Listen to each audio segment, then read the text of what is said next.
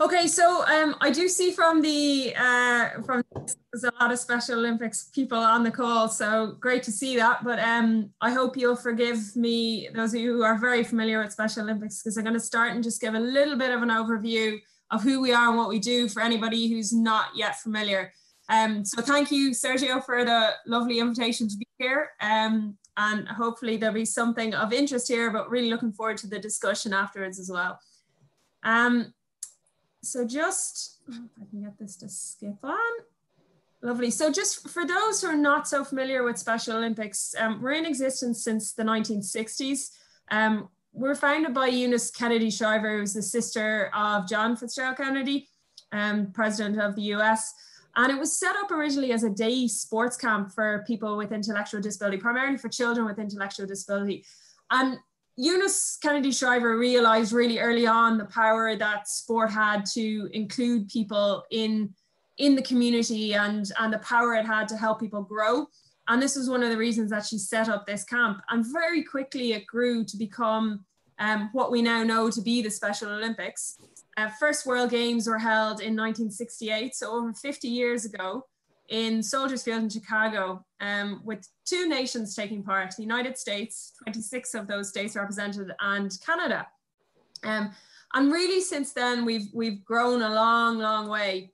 But our mission has stayed the same. And I know this is a big wordy mission, and I don't expect everybody to be reading it.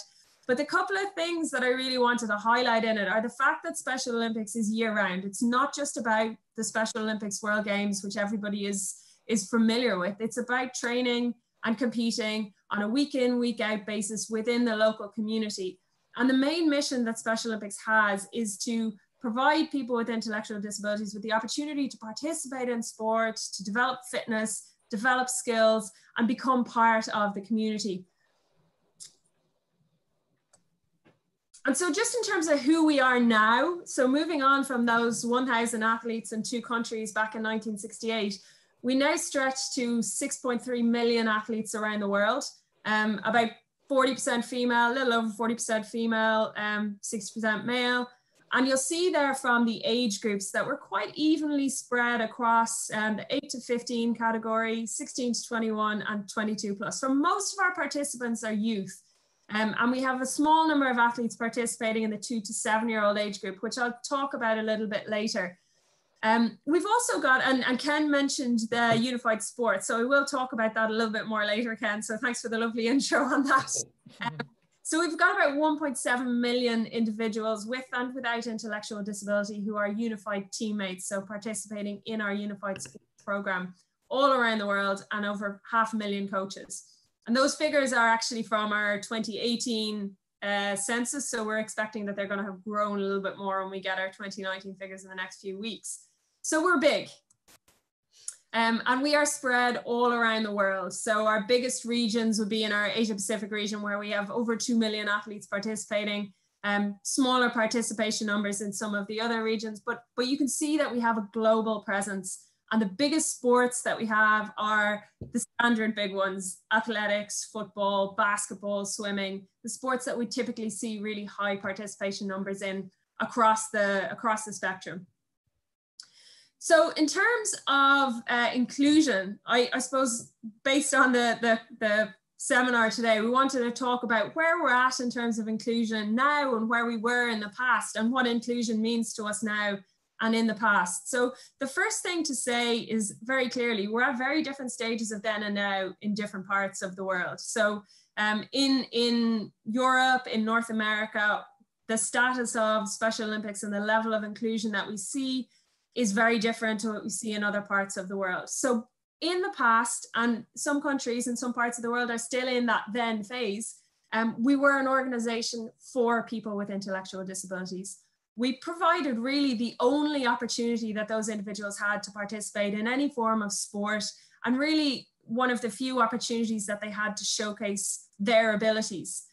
And for very many reasons, which were very good and very fair, we were a pretty exclusive organization. So it was a pretty exclusive way to include people with disabilities.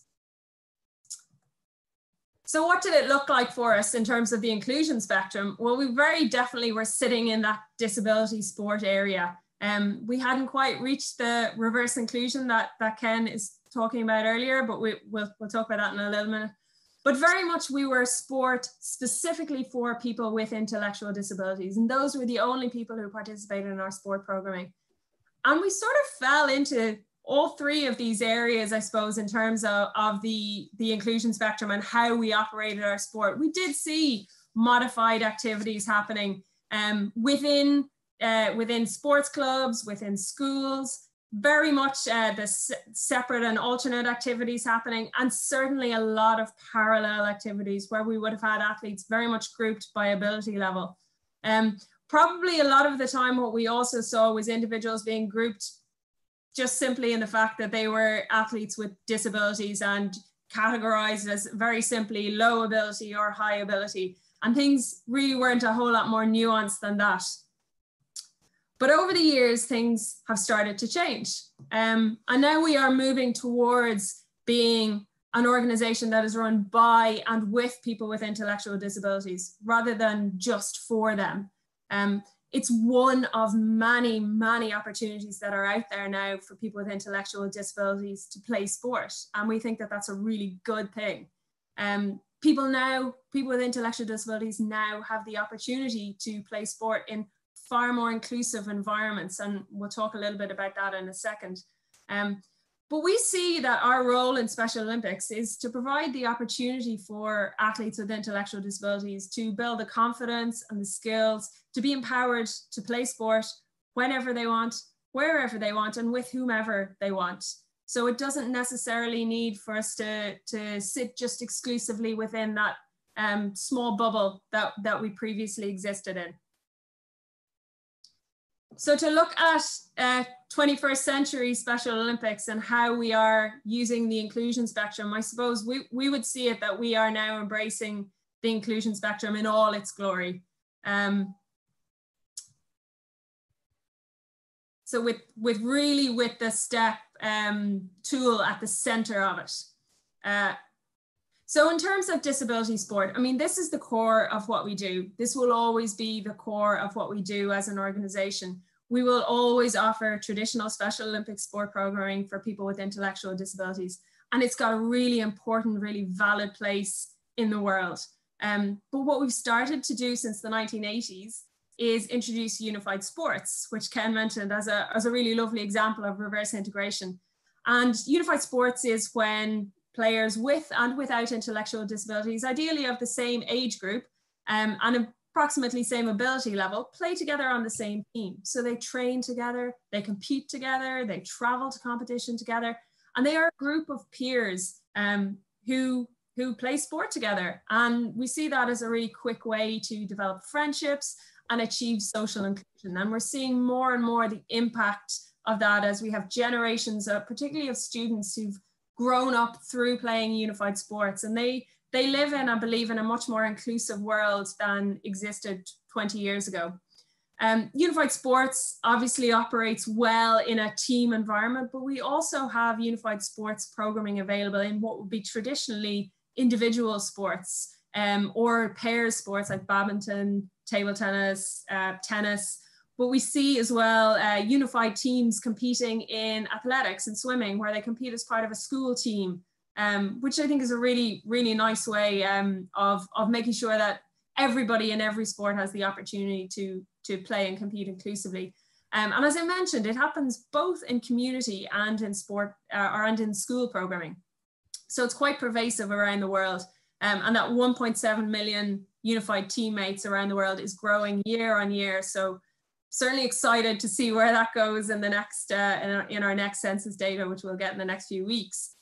But what's probably a little bit newer for us, and I suppose I'm looking a little bit on the competition side of things and how the inclusion spectrum, and maybe this is not using the right way, Ken, how our competition structure reflects that structure of the inclusion spectrum. And what we're seeing now quite a lot more within Special Olympics is we're no longer having isolated competition opportunities where we live in our own little bubble aside from the rest of the sports community. We're running events and opportunities for competition for athletes through mainstream competitions. So a really nice example of this was at the ITU World Triathlon Series, where there was a Special Olympics division, and it ran alongside our World Games last March, but as part of the ITU event.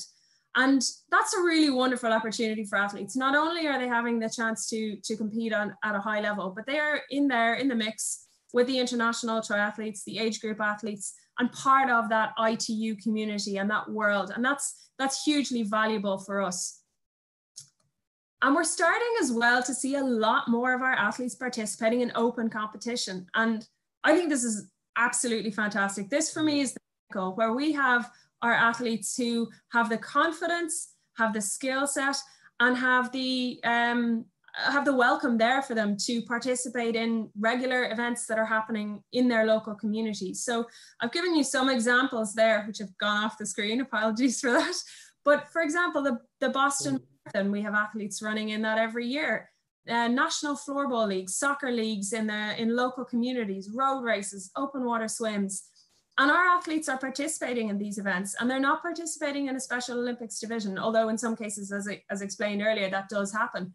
But they're competing just alongside everybody else. And they're there because they're welcome, and they're there because they deserve to be there, and they're there because they're part of the sports community. And so our role in that, okay, we're not running those events, but our role, we see it as a facilitator, a supporter, a partner, somebody who collaborates and supports and prepares those individuals so that they can fledge the nest and they can go and they compete in those events. And Special Olympics is always going to be there for them, where they need it, where they want it, but those opportunities are now becoming much more available. And I think it's a real sign of a much more inclusive world that is developing. And it's still a work in progress for sure. And then we have our separate modified activities that are happening all the time. This is what I would think are really the bread and butter of our Special Olympics programming. It's how our coaches coach, whether or not they're familiar with the inclusion spectrum, and many of them are, but whether or not they are, this is the bread and butter of what they do, how they modify their sessions, how they categorize, how they move people in and out of sessions to make sure every athlete receives the coaching and the direction and the guidance that they need to be the best athlete they can possibly be. And we see this happening, as I said, through community Special Olympics clubs. We see it happening through federation sports clubs in local communities. We see it happening through schools programming and our Unified Champion Schools, which introduces inclusion, not just on the sports field, but off the sports field as well, through education. And all of these are underpinned by STEP. STEP is one of the tools we hear coaches using the most often in their training, in their development. We hear them talking about how they use STEP to modify their activities. But we don't do all of this on our own. We are now part of the global sports family. And this little graphic here, I'm not going to go into too much detail in it, but this is really just to show that we currently have nearly 750 sports partnerships with international sports federations, with organizations like iCoach Kids. And they are so crucial to supporting us to deliver our mission to provide people with disabilities with the best access to sport programming. And specifically around this iCoach Kids program and the age group that we're looking at, we have two key programs that look at this age group. So our Young Athletes program, it provides an inclusive fundamental movement and sports skills program for children aged 2 to 7. And it's been running for a little over 10 years now, and it's hugely popular. But as a result of this program, we realized that there were so many athletes who were not moving into traditional sports. And so my colleagues in the Young Athletes team are at the moment creating a developmental sports program, which will help support coaches to support those athletes to make the transition into structured sport. And this is where iCoach Kids is so vital to us. So they're focusing on the kids aged 6 to 12, and they're working with creating some age-appropriate sports programming for children with intellectual disabilities, but also which can be delivered in a very inclusive environment. So through schools and communities.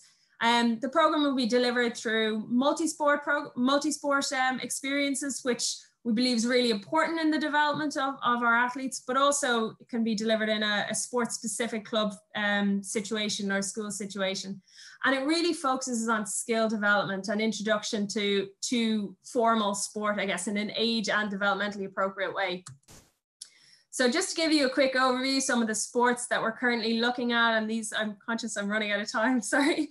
And these are the sports that we're currently looking at, but we are always looking for new sports partners to work with. So for any representatives from sports federations that are interested in engaging with us on this, we're really excited to start pushing this out a little bit more.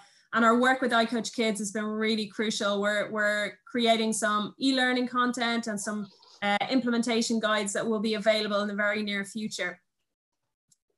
So in short, we've got a lot done, but we've a lot more to do. We believe the world can be a much more inclusive place, and we're constantly working towards that. But we believe that we can also be a much more inclusive organization. And we are continuing to push forward in that direction. We're embracing this concept of unified leadership, where we work with individuals with intellectual disabilities, not for them, not to deliver a program for them, but to deliver programs with them in line with what their needs and wants are. And I suppose fundamentally, we believe that inclusion is not just a single action that a person takes or that a coach takes or that a club takes. It's about a way of life and a way of thinking. And so that is really where we're at. There's a couple of very difficult to read links here that I'm sure you can refer to if that's helpful. You'll find lots of resources on our website on specialolympics.org. And in addition, we've got an online learning portal, which has lots of interesting resources there for coaches, e-learning modules at learn.specialolympics.org. So please do feel free. All of that is free and available to anyone who wishes to visit.